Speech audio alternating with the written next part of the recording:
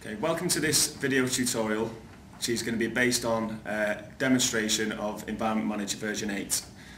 This demo is not at all going to be a replacement for technical training. This is just to give a demonstration of the main features of Environment Manager.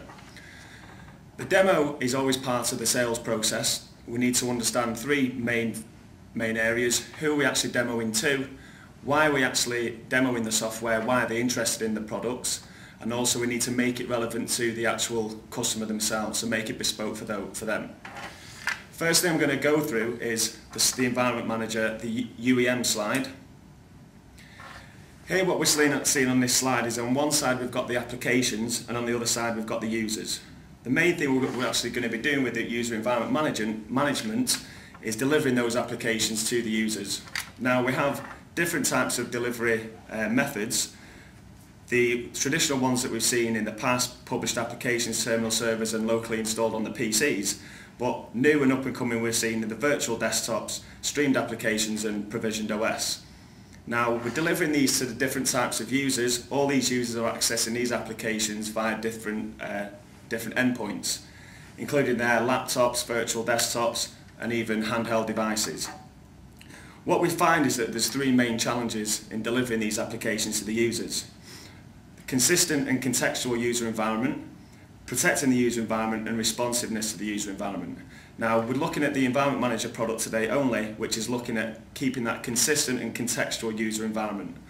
By consistent we mean doesn't matter what type of delivery mechanism the user is receiving that application from or that desktop, we want to make that desktop look and feel the same as it does on any of the other delivery mechanisms. So one day a user logs on to an actual PC, the next day they log on to a terminal server session, a published desktop. We want that desktop to look and feel exactly the same. What we also want to do is keep it contextual as well. So dependent on a user is actually logging on a corporate LAN, we want to give them access to all the network shares, all the printers and all the applications. But then if the user then logs on in a cyber cafe, we may want to restrict what resources the user can get to there. So making it contextual. Moving on to see where the actual products fit into the user environment management solution. What we see at the top, we have the consistent and contextual user environment, and that's all to do with the policy and the personalization management, which is what Environment Manager looks after. That's what we class as the user personality. The policy, what we'll provide and give the user access to with regards to administrators, what can they see with regards to network shares, drive mappings, etc. And then also capturing that user personalization. So now I'll move on to a demonstration. Just to give you a brief introduction to the demo environment that I've got set up here. The machine that you can see at the moment is my AppSense management server. This is a 2008 box, but it can actually be a 2003 server as well. It's actually set up as a web server, so IIS version 6 is installed with .NET version 3 and the bits extensions enabled. This machine is also set up as an AD domain controller. Now this is just to reduce the number of actual virtual machines that I have in this environment, because at the moment I've got this server running as a virtual machine and 2 XP desktops as well. So just obviously in this environment, as well as having the desktops etc, we need the users. So looking at the users, in my environment here I've got 2 users. One user is an engineer, it's called engineer. This user is part of the engineering user group. I also have an accountant who's a member of the finance user group. So these 2 users require 2 different desktops. One needs an accountant's desktop and the other one needs an engineer's desktop. The one thing these 2 users have in common is that they both want to get logged onto their desktop as quickly as possible. So how do we do that? Well, in the different types of profiles that you can give to a user, we're using the mandatory profile. The reason why we do that is the mandatory profile is tiny in size. As you can see there, it's only 512 kilobytes in size, so it's going to be nice and fast to get that user logged onto the desktop, and it's also read-only, so it's corruption-free.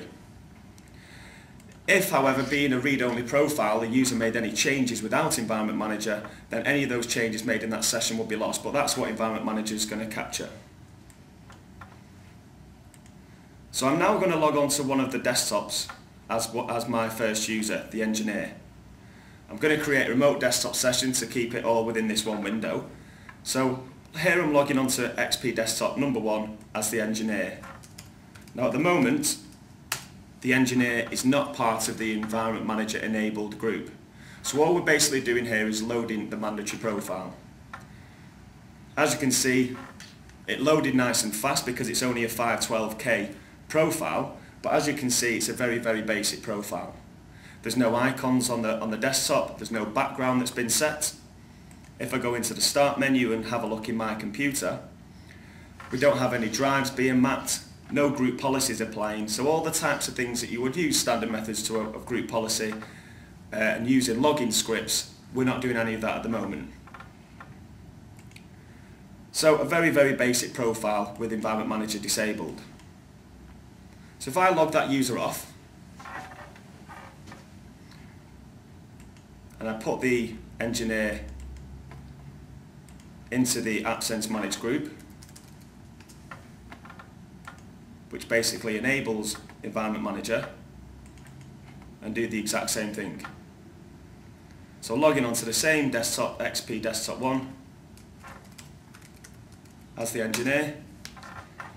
As far as AD is concerned, we're still loading the basic mandatory profile, but because Environment Manager can now see this user as part of the engineering user group, we've now got the engineering background that's been set. We've also got the engineer application here, Microsoft Paint firing up. We also have different icons on the desktop which weren't there before, so we've got the engineering app shortcut to Internet Explorer, etc. If I go into the Start menu and have a look at the All Programs, what we're actually doing here with Environment Manager is chopping down the user Start menu, the Programs menu, so only giving visibility to applications that we want this user group to have. So here this user group has access to a number of accessories, has access to Adobe Reader, and only a couple of the Office applications. If I go into my computer, we see that the user has the engineering map drive, and also we should see that the user has the engineering printer as well. So what we've done here, we've customized this desktop, that very plain mandatory profile, which you could imagine to be your pooled desktop in a virtual desktop environment, and we've customized that pooled desktop to look and feel like the engineer's desktop.